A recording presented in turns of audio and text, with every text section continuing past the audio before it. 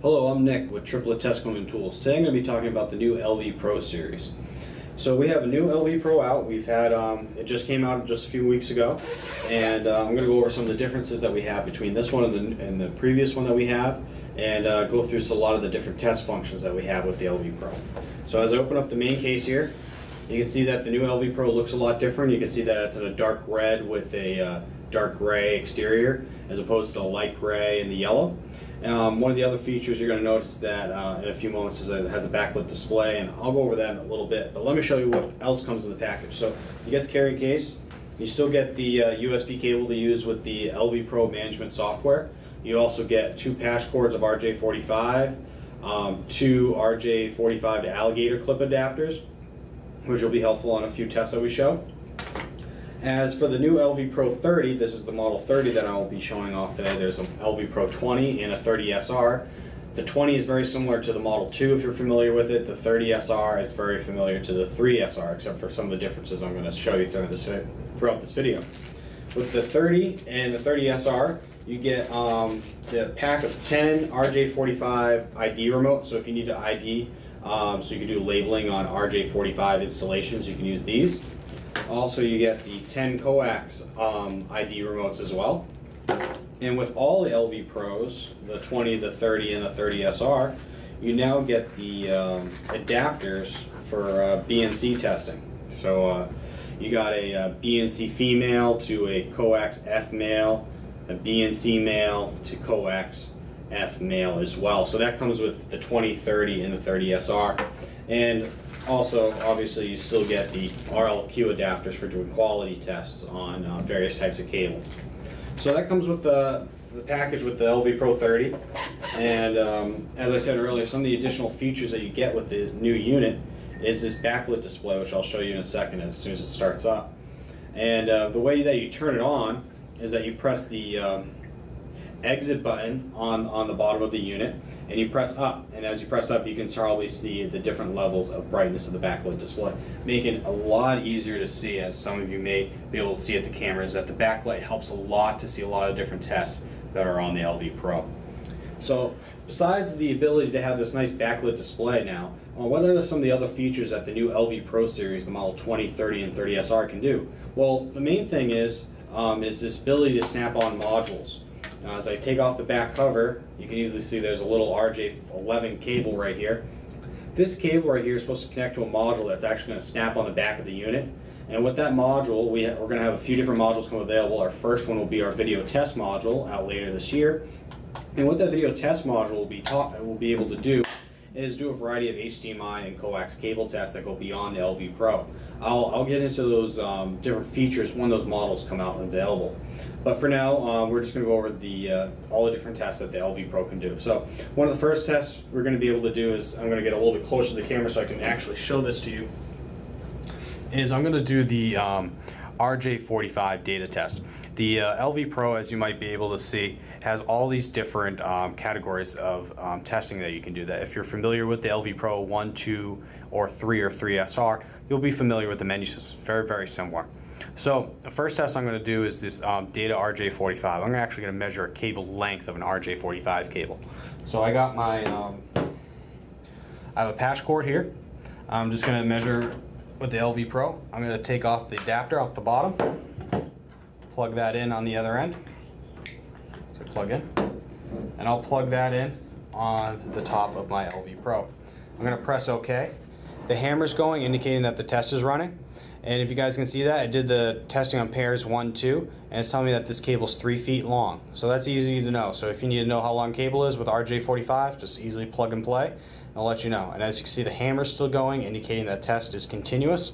So if I unplug this, if I unplug the cable at the top, I'll eventually get 0 feet in a little bit, as you can see there. So what else can I do besides that? Well, on that same cable, let's do an additional test. It's called the cable test, as you guys can see it flashing now. And the cable test is going to be able to tell you the cable length, and it's going to be able to tell you the properties of the cable. If all 8 pairs are lined up properly, the skew, the ohms, the delay. And with the LV Pro 30 and the 30 SR, you'll be able to save those test results, up to 250, to this device and print them through the LV Pro management software so you can show them later. So I'm, again, using the same cable as I just did. I'm going to plug that in right at the top.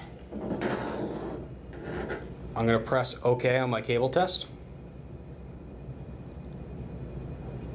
So it says again the cable's 3 feet, that it passed, and as you guys can see, all the pins are lined up. And the hammer's going continuously, telling me that the test is running.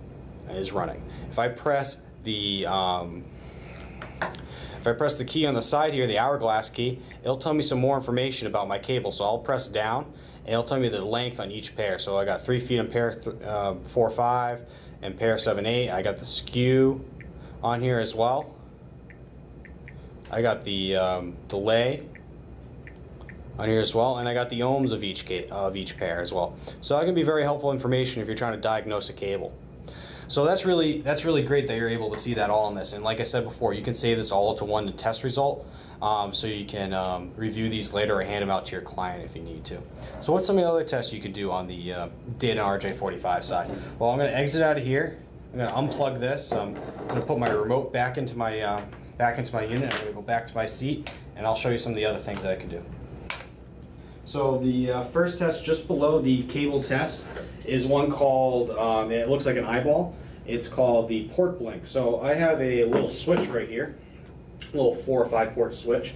I have my RJ45 cable coming out of it, and I'm going to plug it into the LV Pro, and the LV Pro is going to tell me where this cable is hooked up on the switch by flashing one of the LEDs on the front of the unit.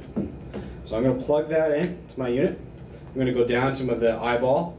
I'm going to press OK. It's going to send the information on pair 1, 2, and 3, and 6. And as I look on here, it's actually going to be flashing the LED. So as you can see, the test is working, and if you look on pair 1, you'll see the LED flash momentarily, and that will indicate to you where the cable is hooked up on this switch. So very helpful information on here, so you can actually easily identify it. And you can do that with wire tracers, but wire tracers are not going to have the ability to tell you exactly what port it is, because the sound sometimes gets filtered out through the switches. So what else can I do on here while I'm connected to this switch? Well, there's an icon on there for a network. I'm going to press OK, see what information we find out there. Well, this is going to tell me all the different information about this switch that I'm hooked up to. It's going to tell me that's a 10-100, 1000 switch, that the information is coming on pair 3612, and that it's half and full duplex. So that's really good information. And the activity lights at the top telling me that there is a link, that it is connected. So what else can I do on here? So let me press exit. There's a PoE. So if I press OK on the PoE, press it again, it's actually going to measure the PoE voltage that's coming across here. And it's going to light up the volts light at the top, indicating that there's power coming across. So now I can easily tell that my system is running 48.4 volts through here right now. Well, if you had a camera that maybe is going down constantly, it's having issues, you can use this to monitor, because as you can see, it's live monitoring that power current right now. And you can see if there's something going on with that switch that's not making that camera run properly. So that's all the different tests you could do with the RJ45 connector. There's also some I'll be able to show you over in a second, but that's all the different stuff you can do with the Data RJ45. As I exit out here, I'll go over to the speaker and alarm. The speaker alarm testing is mostly done with the alligator clip to RJ45 adapter, and that allows you to connect to any 2-pair cable that you may have here. So you can see it's just a very standard RJ45 to alligator clip adapter, and you plug it right into the unit, and you'd be able to connect to any 2-pair cable to do a variety of tests. Some of the tests you can do, as you guys can see, is you can do a length test. So if you have speaker wire that you need to measure the length of, or any type of 2-pair cable, you can do that easily. Also, with all the lengths, you can calibrate them.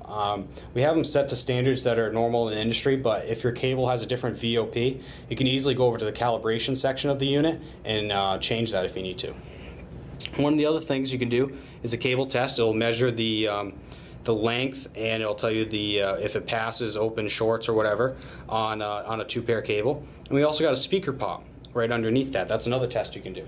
So I have a speaker right here, just a traditional speaker. And the reason why you'd want to do this test is that it would help you if you have multiple speakers in a room and you're trying to easily identify what speaker that is. So I'm going to plug this speaker right into my LV Pro.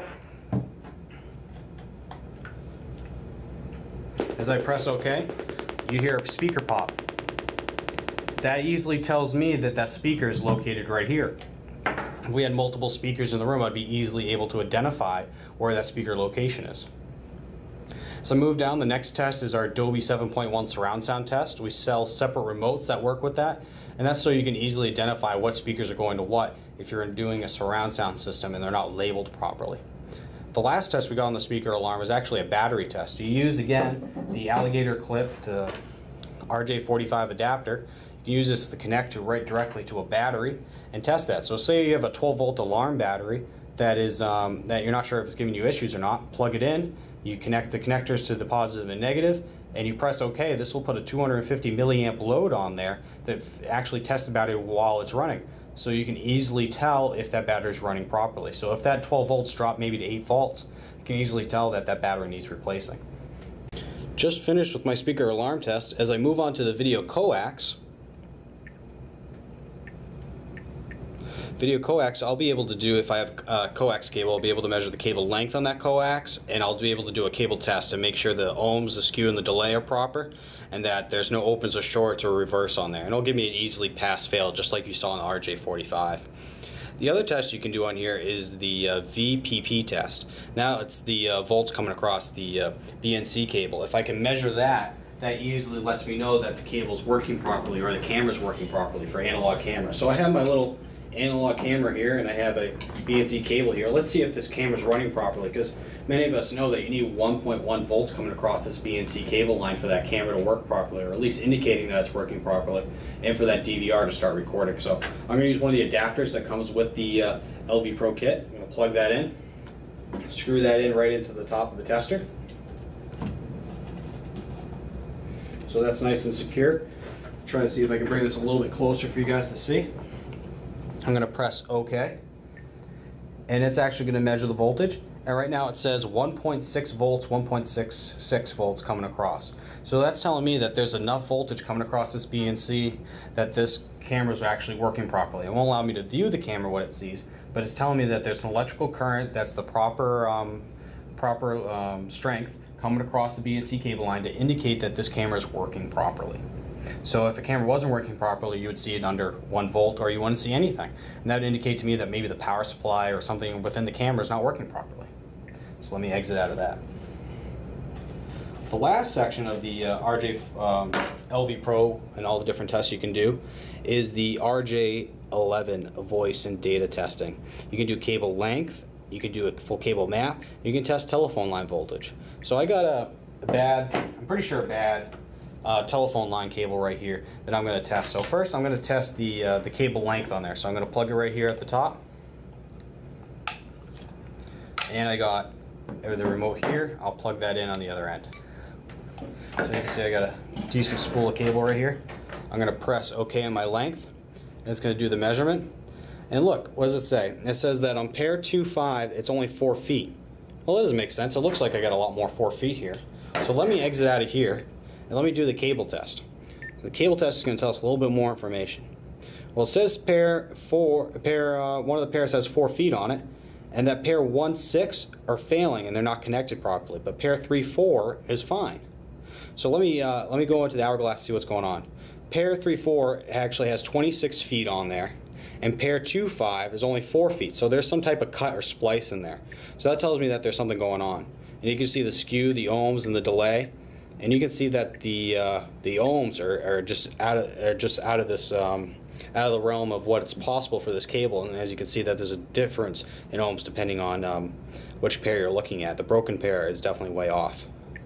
So that's really interesting to know. So you can see that the LV Pro is telling us that it measures the length on 2 of the pairs that are 4 feet. The other pair, it's measuring a lot further, and that part of the cable is fine. But the 4 feet pass of the cable is failing because it's open. So that means there must be a cut or somewhere in the cable.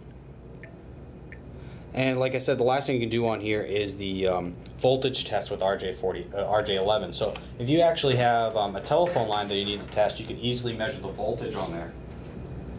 So that's a quick showing of all the different tests and functions that the new LV Pros can do. The distinctions between the 2030 and the 30 SR is that the 20 doesn't really have a lot of the PoE testing that I was showing you earlier, and it doesn't have a lot of the voltage testing like the alarm test or the telephone line test or the the analog camera test voltage, and it can't save all the reports. So there's some differences there. Also, the 20 does not come with the additional adapters or remotes that the 30 does and the 30SR does. With the 30SR, the big thing you get is you get the same thing that comes with the 30 as I've been showing you, but you get these things called smart remotes. They're little yellow remotes, and they're great for working on RJ45 cable. They actually act like multiples of these, but they're also numbered. So you can easily map out 8 cables at once. So I'm going to plug this in. As you can see, this is number 5 remote. I'm going to switch over here to the RJ45 data. I'm going to press OK in my cable test. It's telling me that it passed, and that if I press the cable ID button, it's going to tell me that's remote 5. If I was just using the included remotes, these ones are just numbered. This one would just tell me that it's cable 5. This one will also run a full cable test on there, something that doesn't usually come available on ID remote. So these are really helpful if you want to do multiple installations or multiple sections at once, instead of just going one-to-one with the main remote that's included. So that's all the different test functions with the LV Pro and all the different models that we have currently available. If you have any questions about the new LV Pro series, please visit our website, www.triplett.com, or visit us on our Facebook page to check out some of our latest discussions. Thank you for watching this video.